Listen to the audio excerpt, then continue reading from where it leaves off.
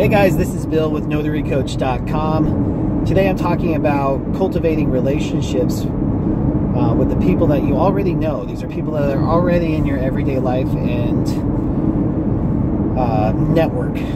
I talk a lot about this actually in the Sign and Thrive Notary training course that I offer. And I get lots of questions on it and a lot of self-doubt with some of the students in the course, and even some of you that watch the videos and send me emails. You know, you question or you doubt that you know somebody in the real estate business, or if you doubt that people would be willing to help you and refer people to you. And time again, we are able to prove that that is just not the case.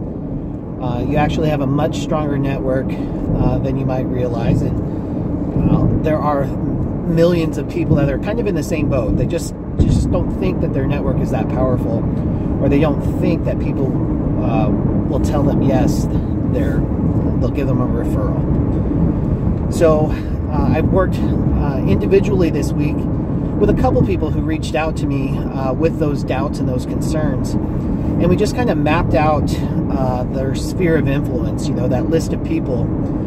Every single person that they know, I had them write that out. And just to hopefully prove that it would work, I actually kind of did the same thing. And the results were pretty astounding. Not only for the people I was coaching, because they had some totally unexpected success. They really did not expect people to say yes. But even with me, I just kind of put out the word to a few people in my personal list, and I got even more referrals than I was ready for. I wasn't even expecting it. So that was kind of a pleasant surprise. And you know me, I always love new business, but even more than that, it just proves that this actually does work. There are people in your life that have the connections that you need, and that's why I say you're only one relationship away from having your dream business, or pretty much anything that you want in this business or in life in general.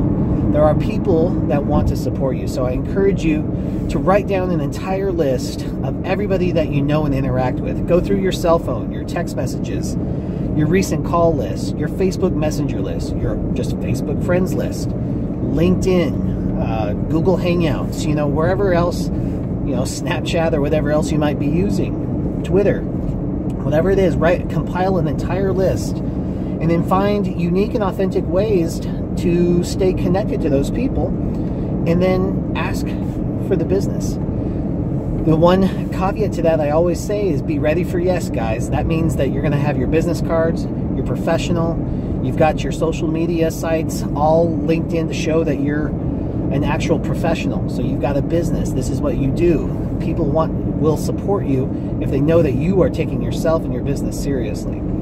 That means you're having a web presence, a website, all that good stuff too. So guys, try it out. Even if you're doubting yourself, even if you doubt that you know anybody in the real estate business at all, trust that somebody in your circle knows somebody in real estate. A real estate agent, a loan officer, an escrow officer, a real estate appraiser. There's so many different avenues, and they all know somebody else in the business, obviously. All right, guys, I hope that helps. Good luck in your business. This is Bill with NotaryCoach.com.